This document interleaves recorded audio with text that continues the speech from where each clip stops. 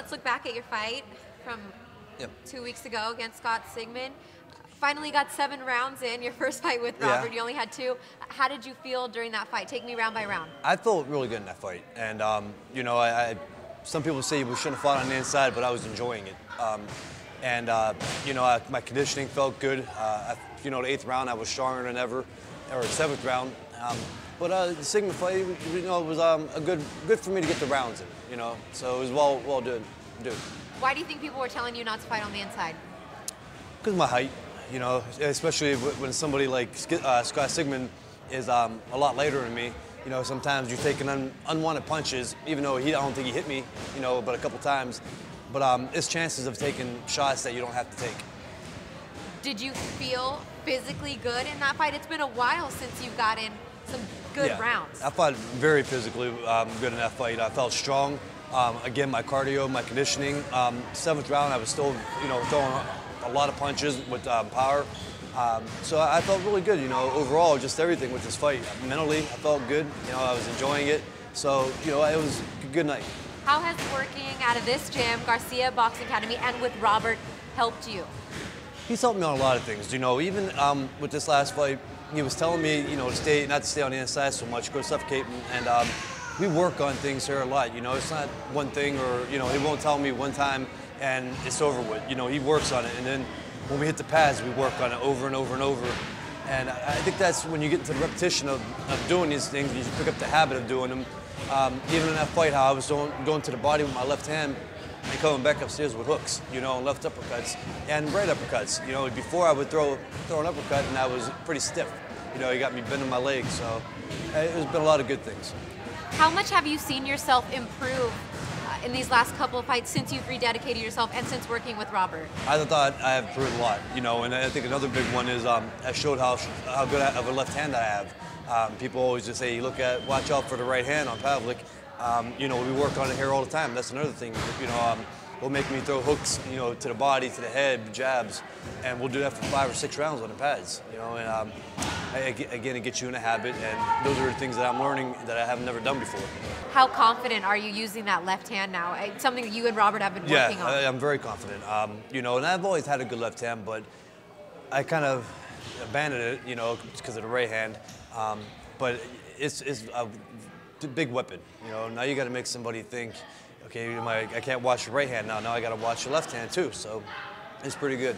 Now in this next fight, you're gonna have maybe a month to prepare. Take me through when you got that phone call and you found out that you were gonna get this next fight, and did you hesitate or think twice? No, I didn't. Yeah, you know, with the family and everybody being back home, that's one thing. But you know, it's such a short notice, and it's an opportunity that I can't pass up. You know, to be back on HBO again and being on that network and fighting and keeping active is a good thing. You know, so I couldn't pass up the opportunity. So you're thinking after this last fight against Sigmon that you're going to go home for a few weeks and get to relax? I thought, you know, I'd be able to stay home for a month, and instead we're home for a week and a half. So, but again, that's part of the game, and you know, I go to show my dedication, commitment to you know, getting my career back on track, and I'm excited. I really am. This opportunity for you. An opportunity for you to get back on HBO.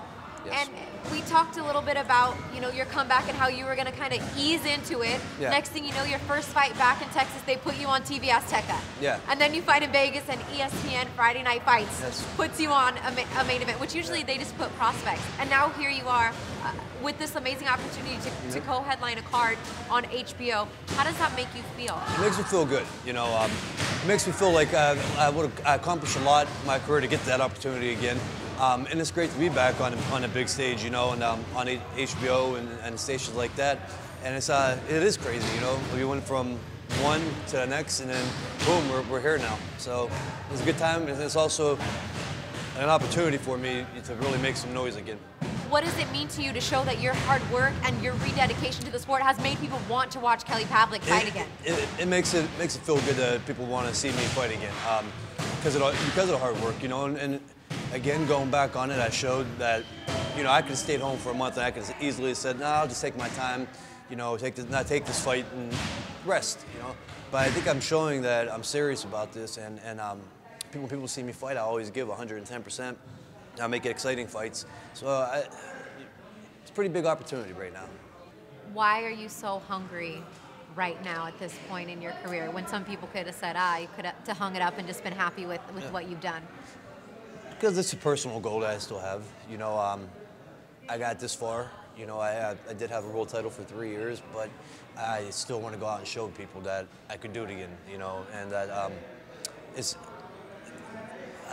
a very good question, but that's the main thing. Show my fans also, you know, the critics, the fans, that I belong back where, you know, I was. At what point would you be able to say, this is where I want to be, or this is what I'm happy? What is it that you want to still accomplish? I want to accomplish, you know, win another world title. And even at 68, that would be even better, because now I'm a two-weight division world champion. You know, 2 weight classes. I had middleweight, now I'm super middleweight.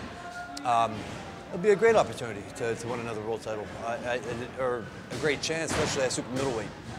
So are you comfortable at 168? Is that where, you know, you see your career continuing at that weight division? There's a lot of talent there, and then maybe at 160, it might somebody at a catch weight, 165. 160, it's not totally out the equation, but I just know how hard it is to make that weight and what I had to go through, even with the Martinez fight, to make 160. 168 right now seems more realistic, you know, for my career. But that's a good point with the catch weight too, because, you know, I know Chavez eventually is going to have to go up. You know, he has a hard time making 160, and there's so much talent up at 168. So I mean, you could get a lot of fights with catch weights. This talent and the wealth of talent around your weight division has to also be something that's motivating for you, especially when we talked earlier about watching Chavez fight, watching a Martinez. That has to make you hungry as well. It does make you hungry, and it makes me know that it's so loaded that, I mean, you could fight any one of them, you know, and there's an opportunity that you're going to get that big fight again. That's the good thing, too, you know, about being at 168.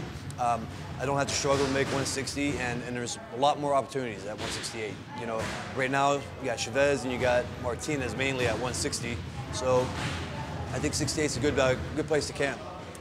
You talked about going home to see your family. You've changed your whole life to move out here to Oxnard, to be away from your wife, to be away from your kids.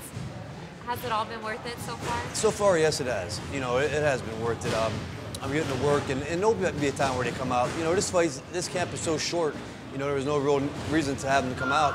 But you know, next fight camp, I'll have a bigger place. They'll be able to come out with me.